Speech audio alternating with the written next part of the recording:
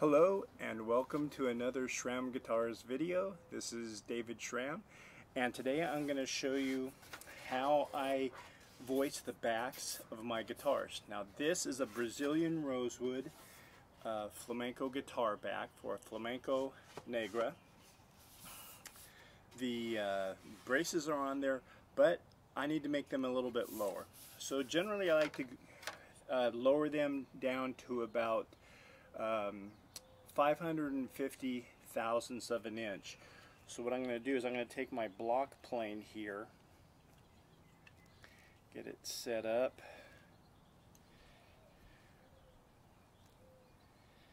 and right now with my caliper there it's 600 thousandths. So using my dished form, 15-foot radius dish,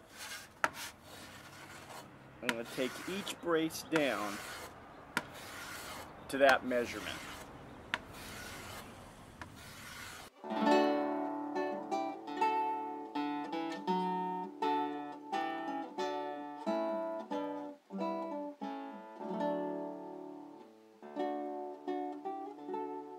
So at this stage I've got the braces down to 550 thousandths.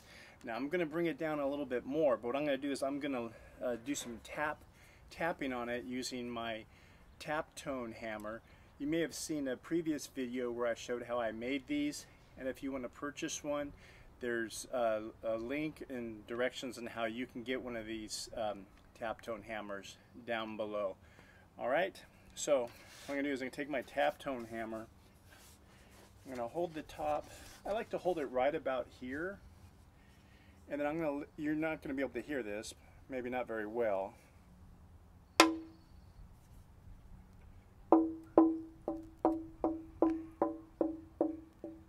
So I'm just listening to the resonance and the various pitches that I get. And it's really kind of an intuitive thing. You know, after over 400 guitar builds, I kind of have a good intuition about the sound that I want. So what I'm going to do is I want it to be a little bit more resonant. So I'm going to lower these a little bit more. But also when I bevel the ends of these, that's going to affect the tap tone as well. So this is just one of the stages. So I'm going to take this down to about, I don't know, let's give it about 5 strokes here. 4, 5, 1, 2, 3, 4, 5.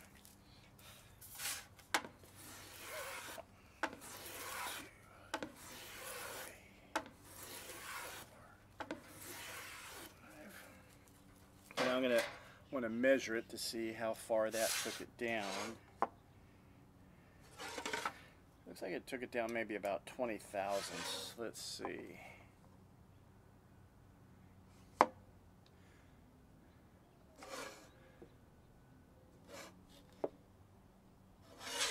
Yeah, 15 to 20 thousandths. Give it a little tap here. A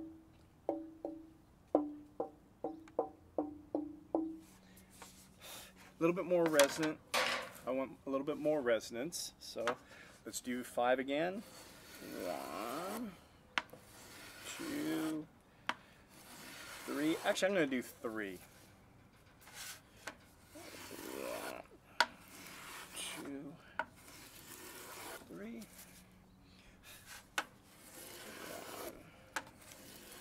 2.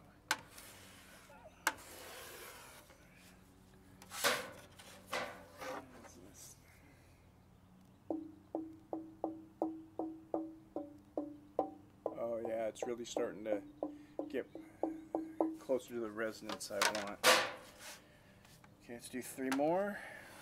1, 2. I'm going to do 2 because I'm close. I don't want to overshoot it. 1, 2.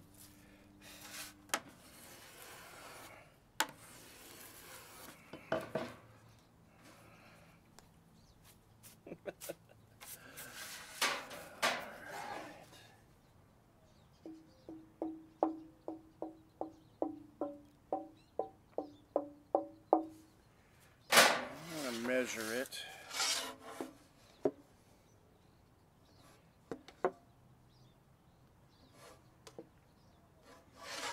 So right now I'm about 510 thousandths.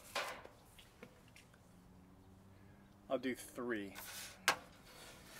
1, 2, 3.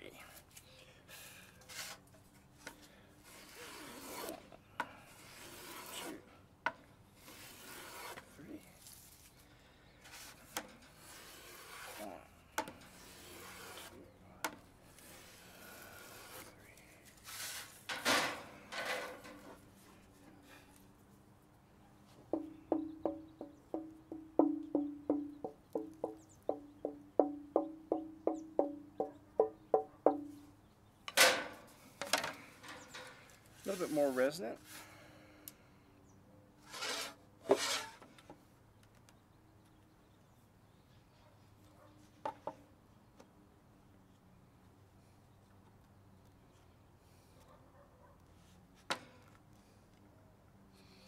Okay, these are about $4.95. This one's, I think it was at $5.10. $5.15. Knock off a little bit more here.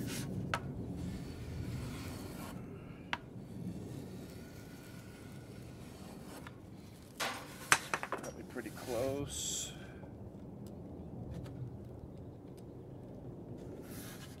Go a little bit more.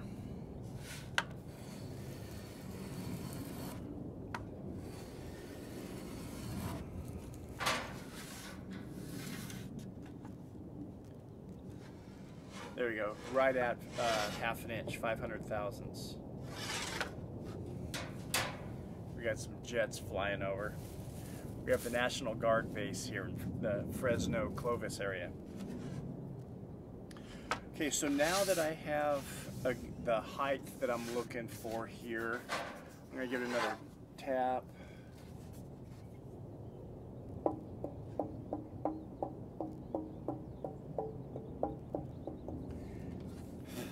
Now that sounds pretty good, because now when I do the bevels here, that's going to make a difference as well. All right, so that's my next step. Now here's how I scallop my braces. I've marked from the end of my soundboard, now the back. The back here is the exact shape of my back. There's no extra, so this is exactly where I want it. So I measure 2.6 of an inch. I've put a line on my braces, so from the outside of the plantilla, or the shape of the guitar, the outline, I've put some marks here on the guitar. So this is where my bevel, this is my target of where I'm going to do the scallop. And then I don't know if you can see the lines here on each of the braces. Sorry about the jet noise. National Guard is doing some exercises, so I got some jets flying around the town. Okay, so the way I gauge how far I'm going to make my scallop is I have a 1/4 inch nut file and a 3/16 inch nut file. And what I've done is I've actually drawn 2 lines. I take the nut file, I put it here, and I draw a line on both sides of the braces for 1/4 inch, and then I do 3/16 as well, and I'll mark that with the pencil here. So on both sides of the braces I have those 2 lines. So first I'm going to scallop to the 1/4 inch. I'm going to use my tap tone hammer, hear the resonance, see how what it affects the changes, and then if I feel like I need to go more, I'll go to the 3/16, and if I need to go even further, I'll even go down to 1/8 on that. But generally 3/16 is pretty good. So you'll find this scallop really is going to change the vibration and the tap tones on the back. Okay, now this is all intuition. There's not any specific tap tone I'm aiming for. Okay? Just looking for a certain resonance that I know just from feel. Okay, so I'm gonna do a time-lapse video of me going through that process.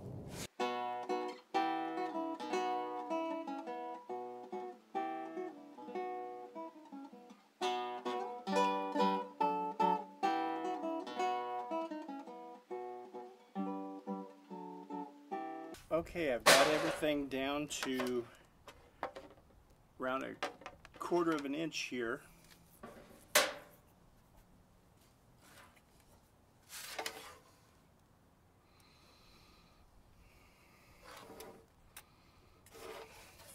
You can hear how it sounds, so I have a baseline.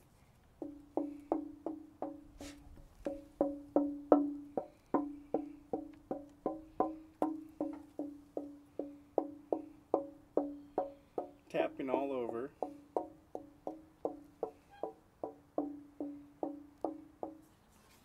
Okay, starting to loosen up a little bit more, but I think I'm going to go down to the 3/16 on this. Alright, so I'm going to do that now.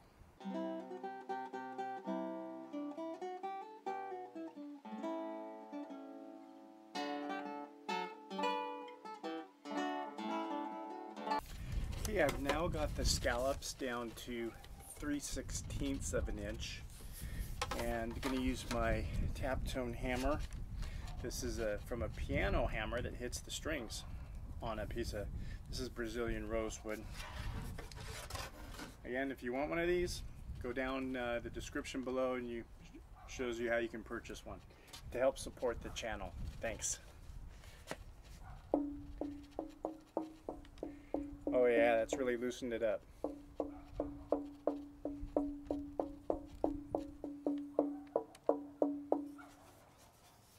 Okay, so now what I'm going to do is I'm going to round over the brace. Right now it's pretty square.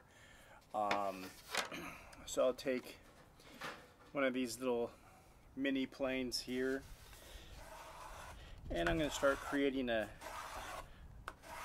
round over here.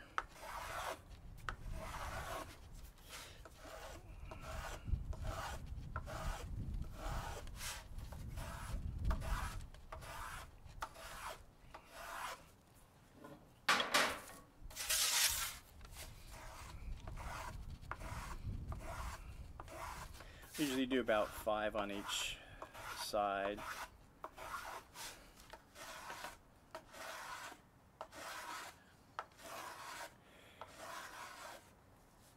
I doubt it's changed anything, but what the heck, might as well check it.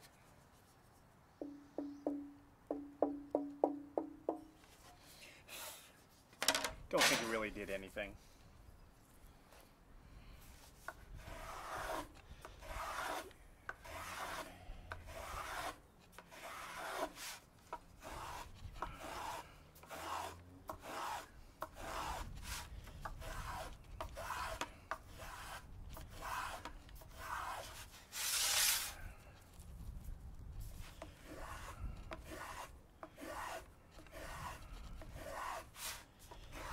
It's getting closer to the shape I want.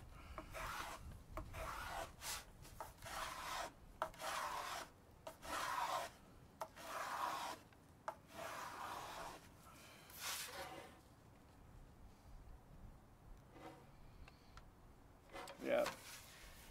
Now I'm going to start doing more bevels on there to get it more round here.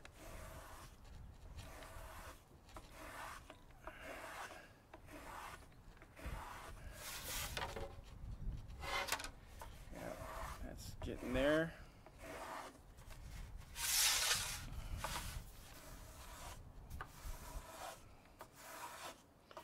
You can also fine-tune the shape you want with your hand scraper.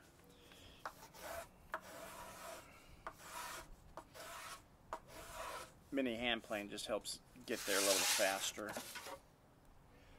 Let's do this middle one.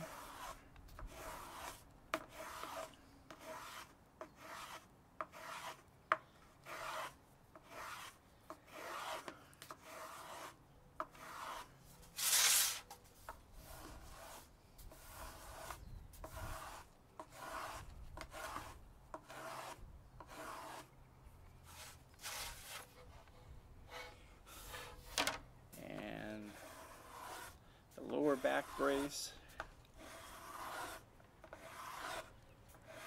Just want a nice smooth radius here. It's going to help lighten up the brace a little bit.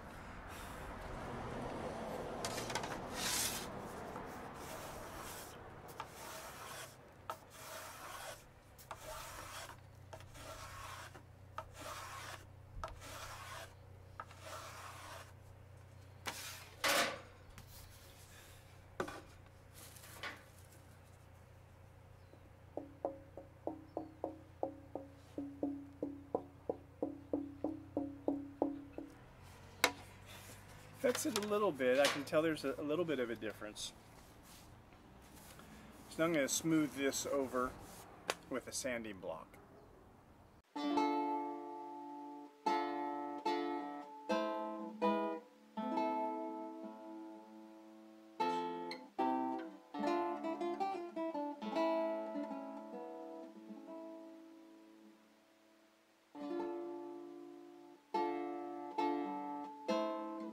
The sanding block I was using has a radius to it.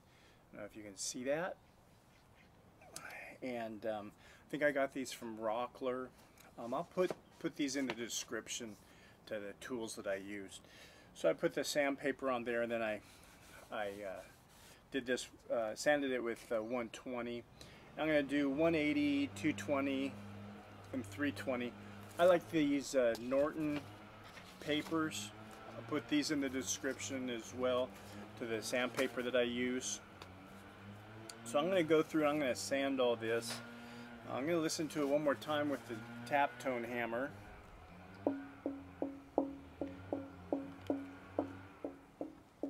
Yeah, that's sounding right where I want it. So I'm going to go through, sand this with different grits here. First it was the Jets, now it's the neighborhood gardeners are out.